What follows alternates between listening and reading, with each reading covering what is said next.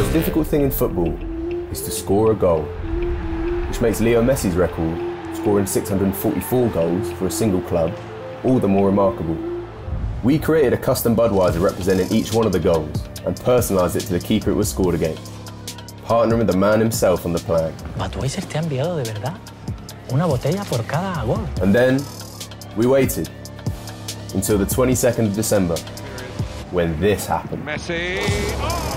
So Budweiser have a long-standing presence and relationship in football through the likes of their partnerships with La Liga, with Premier League, and with Leo Messi. And the overarching aim from Budweiser's perspective is to establish a presence in broader football culture.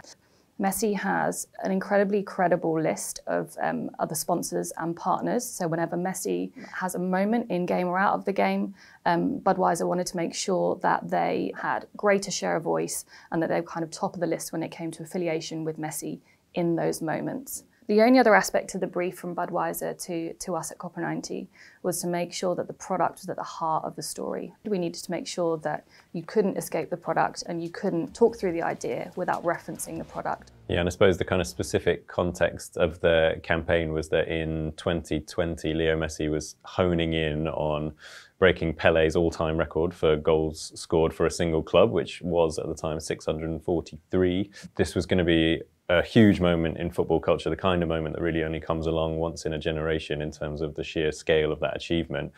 And like Kate says, the challenge with a moment like that is that the entire football world is going to be talking about it. So whilst Budweiser has a reason to play in that space and has an association with Leo Messi, it's really an uphill struggle to make sure that whatever Budweiser was going to do would actually show up, would actually cut through that noise and make any kind of impact. That we knew it was going to be really hard to do something that would actually stand out in the crowd. And so we really wanted to find an angle that gave us a unique take on it. And we kept thinking about the people against whom all these goals had scored and looking at the faces on the goalkeepers in the moments of magic that Messi creates. And we were kind of really struck by all of those like moments of shock and awe and the just the kind of the wonder on the faces of the keepers at the superhuman abilities of Messi. And then we started thinking about actually just the sheer volume of people who have been on the receiving end of that Messi magic. Thinking about the goalkeepers would be a really unique way of paying testament to the kind of sheer scale of that achievement. We wanted to pay tribute to all those goalkeepers by creating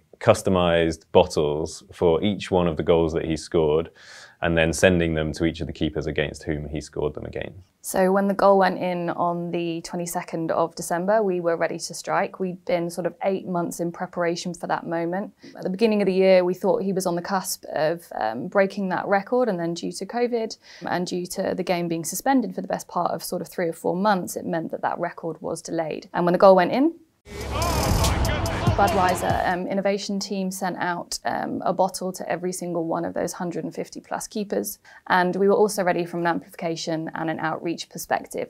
Yeah, that was, I suppose, like a real key cog in the campaign, is that like instantly you had all of these incredibly, not just famous and influential, but also kind of credible voices in the game jumping on board and sharing pictures of themselves with their customized bottles that had been sent to them by Bud. They also had customized what we call creeds, so on the bottle, so a kind of individual messages to each of those keepers, like saying why Messi was sending them those beers and kind of thanking them for their particular challenges that they threw up to him over the years. And as they started posting, other keepers who we hadn't even signed up, but we had sent the bottles to, also started jumping on because everyone wanted to be a part of that moment and to kind of have their place within that record. And at that point, that's, I think, when we knew we were onto a winner.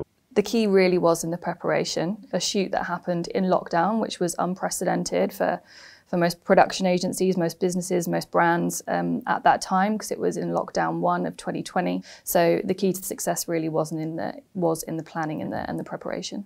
We also had a kind of little tease launch film that went out on Messi's own channels, which obviously kind of kick-started the whole thing, and that was him like preparing these boxes and getting them ready to send out to the keepers. So it were all these different touch points. It was like an instant kind of launch into the world.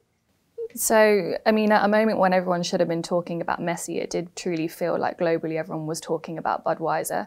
During that Christmas period, bearing in mind the keepers received their bottles on the 23rd or 24th of December, Budweiser was the number one most talked about drinks brand globally through social and through press. Their search doubled on social and online versus the previous 30 days to the campaign going out. And I think the figure is something like 95% of online articles that mentioned brand involvement in that campaign were about Budweiser as opposed to any of the other brand partners. I don't think there were any problems during the initial brief, but the two massive elephants in the room were that COVID struck when we were still in ideation phase at that stage, so it wasn't like anything changed, but it did mean that the whole process from start to finish was done under COVID conditions, so that obviously gave a lot of challenges. And then also, when he was kind of, I think maybe 6 or 7 goals away from the record, he nearly left Barcelona, and there was a good chance that having shot and prepped the entire campaign, he actually would have left before he broke that record. But thankfully for us, he stayed for another year, broke the record, and yeah, made for a very exciting Christmas for us, but a very hard Christmas for our media team. In waiting for longer than we'd originally anticipated, we just had to make sure that we were always ready, no matter what day, what hour, where it fell within the season. We made sure that the plan was really clear from 5 goals out and that everyone had their set copy, again, ready to go and under embargoed. So I guess it's not really a case of how we solved the problems, because we were never going to get around COVID and the restrictions and the pressure, obviously, that it put on this campaign in particular, but it was around being ready to go and making sure we're working as a team across the agencies and with our client partners to make sure that we're all singing from the same hymn sheet. One of the reasons why we feel like it's so successful and why it actually did the job we wanted it to do is that the product was really central to the idea, and I think the fact that you couldn't really talk about the idea without talking about Budweiser obviously was a huge win in terms of it wasn't just a great concept that flew well, but it meant that Budweiser's presence and role within it was absolutely central. The thing everyone was talking about was Budweiser. Yeah, no, there's only one king.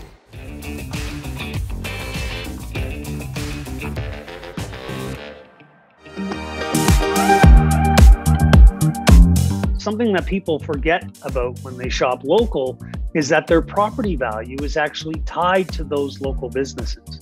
We decided to cover all the stores with for lease signs and change the outcome of their businesses.